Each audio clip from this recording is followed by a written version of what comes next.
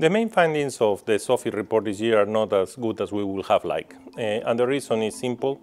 The SOFI is reporting up to 828 million people chronically undernourished, what we call our POU indicator, which means that we have increased in 150 million more people chronically undernourished with respect to the previous year.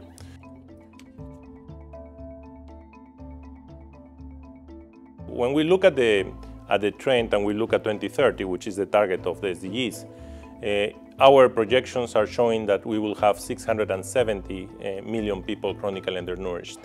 It's exactly the same number that we have in 2015, when the SDGs were signed.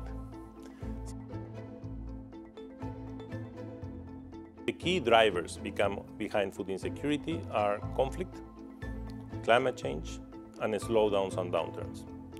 COVID-19 especially affected the slowdowns and downturns because economies, especially of developing countries, were completely shocked negatively because of the COVID-19. In this context is when the war in Ukraine happens. And what this means is that the situation is exacerbated even more.